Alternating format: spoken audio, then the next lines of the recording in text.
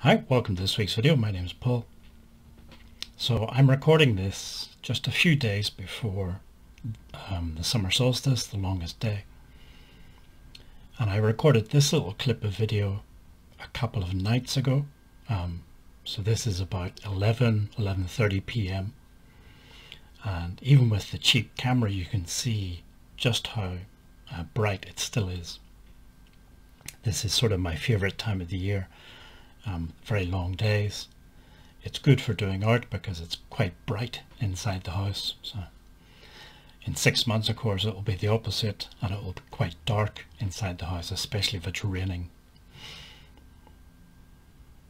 And it will be dark pretty much all day. But anyway, back to the art. This week I did some charcoal drawing or sketching. I haven't done any of this for weeks probably. It's certainly weeks or even months since I last recorded one of these sketches. In terms of the materials I'm using, it's just a vine charcoal, nothing special. The paper it's a newsprint, so it's a very thin paper, a very cheap paper. But it actually works quite well with the charcoal most of the time.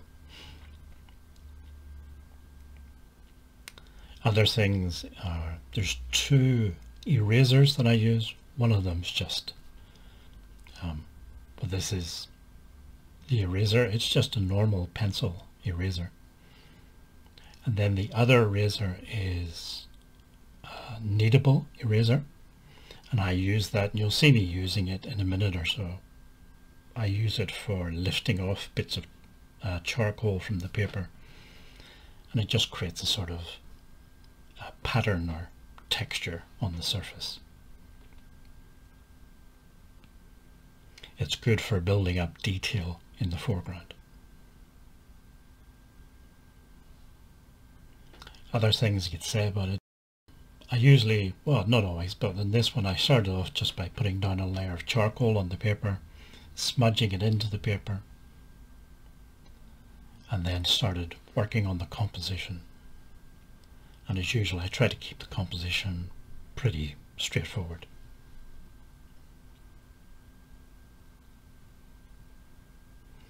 Once all that's done, the rest of the drawing is then trying to get some implied detail in the foreground just to give it a bit of interest.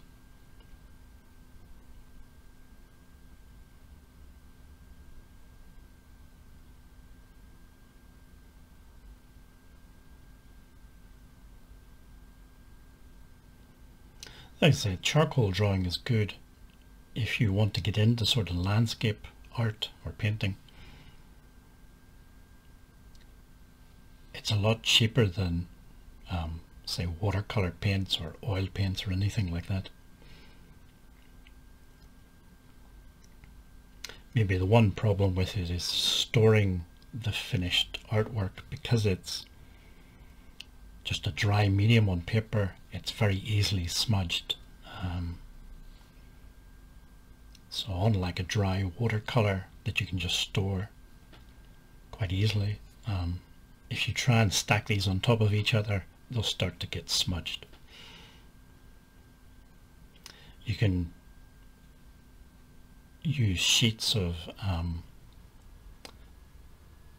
something like glassine paper or something in between the artwork to try and protect the surface a bit.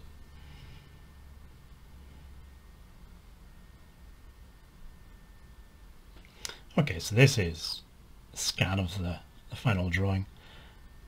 It brings out the details more than the camera does. And you can see in the foreground all the different marks that I made to try and create this feeling of detail or implied detail in the foreground.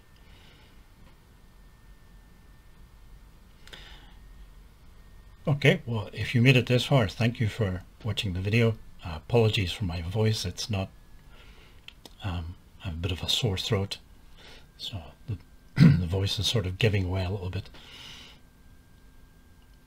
If you'd like to subscribe, just click on the big red subscribe button below, and hopefully see you in the next video.